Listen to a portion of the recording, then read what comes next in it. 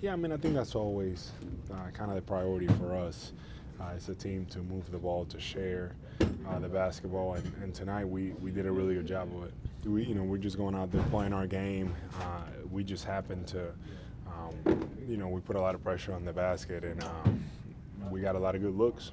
I feel like Tim is starting to come into his own, and he's being more confident each game. And Dennis was great tonight. Gave us some great minutes. His activity, his tenacity, he was awesome. He was the difference for us, I think.